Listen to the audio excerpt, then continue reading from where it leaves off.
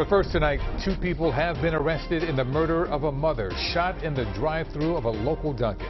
As we learn about the chilling details tonight, the parents of Rachel King share their grief and their hope for the future.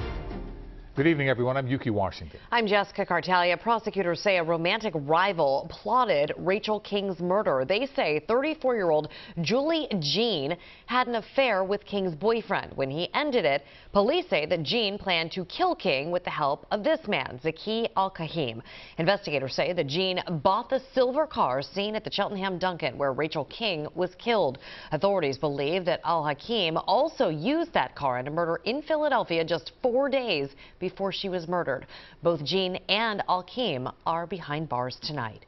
I've seen a lot of horrible and even horrific homicides, evil homicides, in my nearly 30 years of doing this as a prosecutor.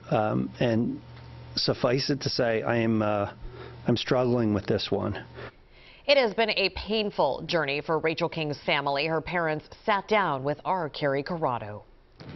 I spoke with Rachel King's parents. They say they are taking it day by day. They say the death of their daughter felt like a bad dream, and the moment they found out, their world stopped.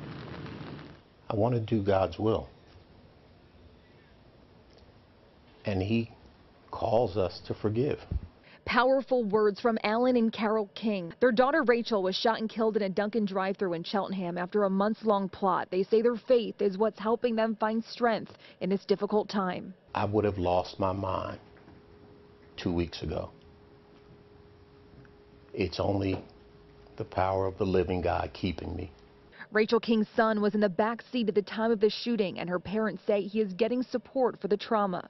He said, "My mommy didn't deserve to die like that." Investigators say they found the 2 people responsible for what they call an apparent murder for hire.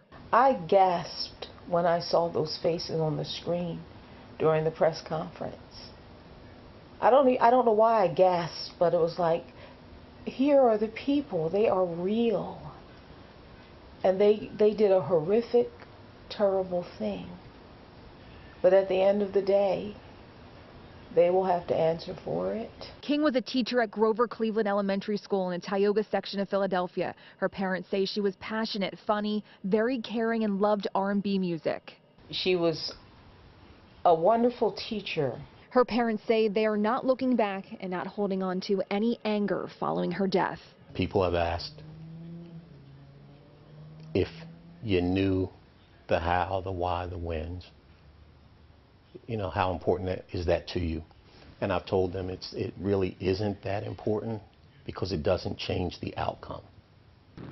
The parents say they are so grateful for all of the support from the investigators to schools, churches, and the entire community. They say they hope to help other families grieving and healing from gun violence.